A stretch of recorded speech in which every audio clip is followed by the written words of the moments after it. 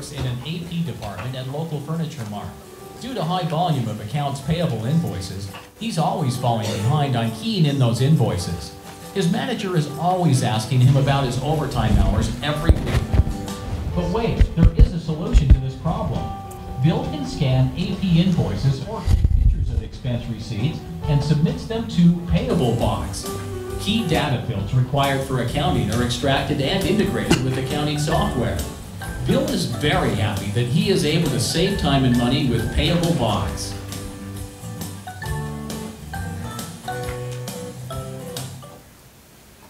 Pretty light-hearted, simple story, right? But let's back up a little bit and look at Bill's initial issue, which was AP processing. Once we look at his issue, the story may not be as light-hearted as you think. And in order for us to find out how he processes invoices, we have to look at the market standard.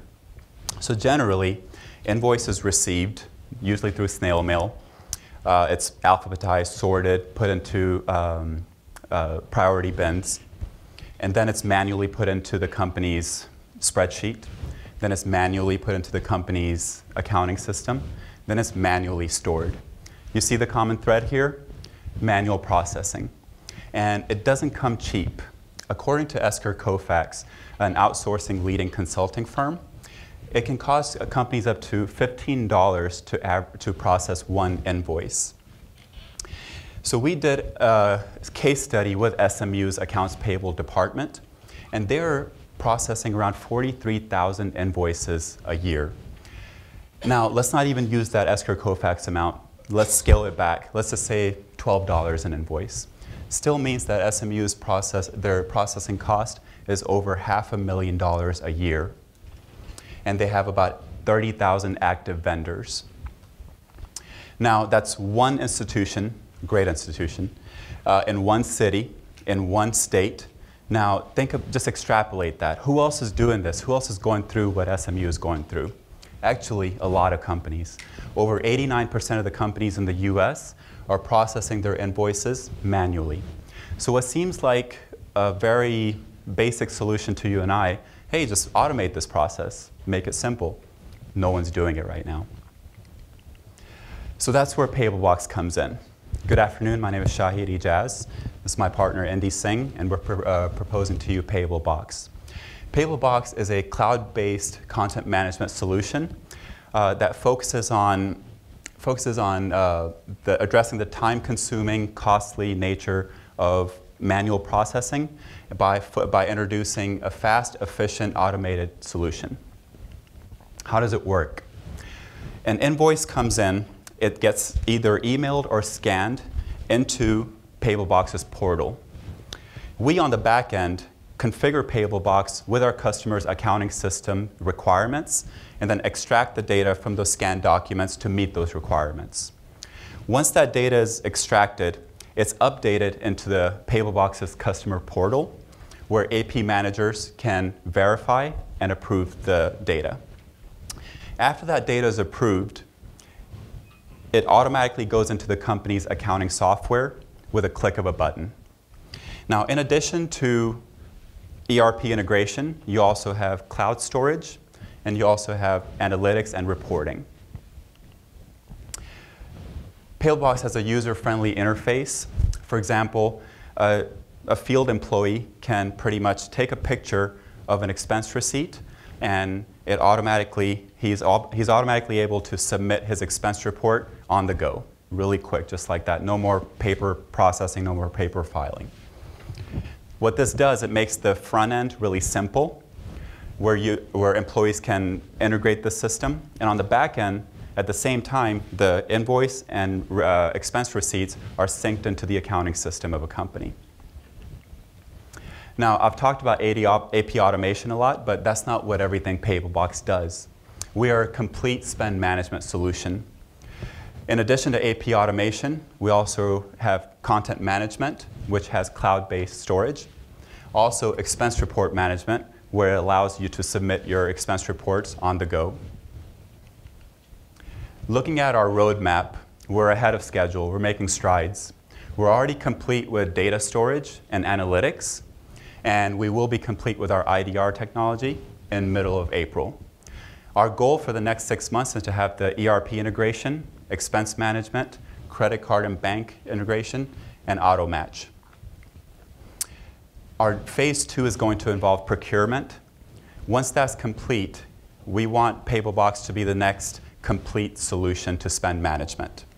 I keep harping on the word complete, and that's because we're the only company that's taken this comprehensive approach towards spend management. Our competitors are taking very piecemeal approaches to this. The one's tackling the cloud storage part, one's tackling the expense management part, but there's no one out there that's taken this comprehensive approach like we have. You can have a great product, but if the market's saturated, then it's not a great product. But a software as a service model, it's continually growing. It was a $10 billion industry in 2010, projected to be over a $40 billion industry in 2016. Within it, the content management revenue is also growing. It's going to be a near $10 billion industry in 2016. That's where we come in. There's definitely a pain point. There's awareness. Companies know they need help with this, and we have that product that no one else does. That's a recipe for success. Looking at our pricing model, we're doing it from all the way from a do-it-yourself free that allows 5 scans a month, all the way to a business model which allows you to scan up to 500 documents a month. We took that pricing model and valued our company with it.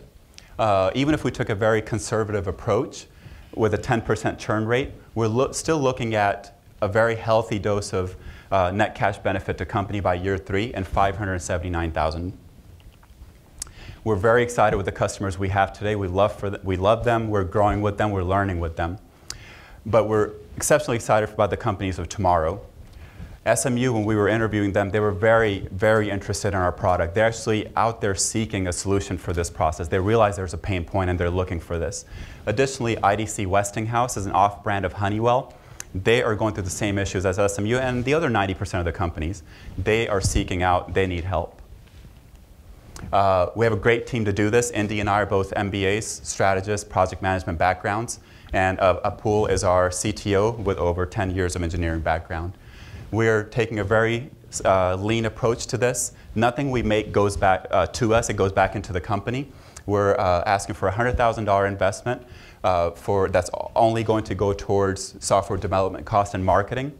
And we're very excited about this. We know that PayableBox is going somewhere, and we want you to join us. Help bring PayableBox to life. Thank you.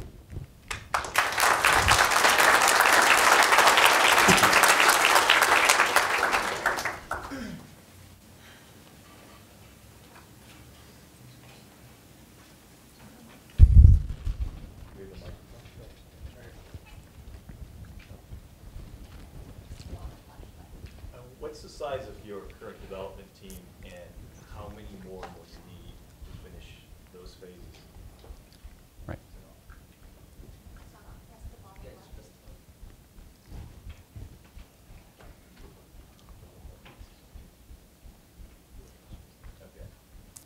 This is better? Yeah. Better, yeah. What's the current size of your development team? Yeah, so right now we outsource our development. So Apul is pretty much overlooking someone that we've overseas outsourced, and it's a team of 3 people that are helping us design this. But we will definitely need, our goal is to have one full-time staff member in the US that we can manage. So I definitely know that having one person along with the other 3 people overseas and Apul, that's something that we can move forward with the road plan that we have. And there's the free doc scanner. Can you explain that? Is that an actual physical device? Yeah. So what it is, it's nothing we're doing here is new, right? The free doc scanner exists. Expensify, Shoebox, all those companies that I showed you do part of everything that we're doing. Free doc scanner, it's a great device. You just scan an item, and it actually shows you a PDF version, and all that stuff. But what we're proposing is we want to be the next Salesforce of the AP side, right? We want this whole complete spend management to where a company comes in, a vendor comes in trying to sell to SMU. SMU is going to be like, oh, are you part of PayableBox?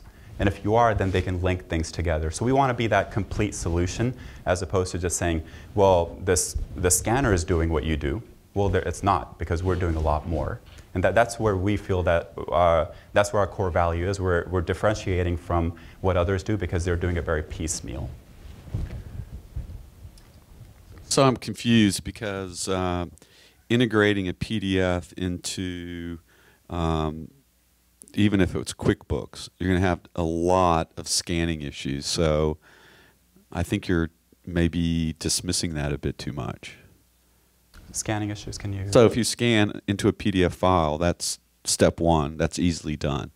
Taking a PDF and mapping it into what are the required fields for literally hundreds of accounting systems, that's a big, big hurdle. Well, our goal is to not sell just one-stop product. Our goal is to sell a tailored product. So we are going to go interview our potential customers, see how they're doing it, see what software they're using for their accounting, and hopefully during the reception, Indy can elaborate on this. But we want our software developers to be able to go and see the whole, to kind of tailor we want our customers to be our tenants, pretty much, to where we are complying with exactly what they have, tailored service for what they have, and not just sell them this one product that's supposed to fit into everything. So your most expensive level was what, 250 or higher? 350. Okay, 350. So you're talking 4,250 a year. So, and how are you going to afford to even acquire the customer? Well, the thing is, that's up to 5 users.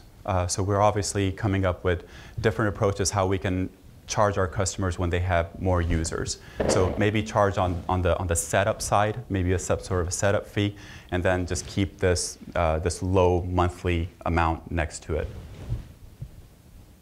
Getting back to the technology, how much of it do you actually have to develop versus can you go to open source and integrate other people's products, so to speak?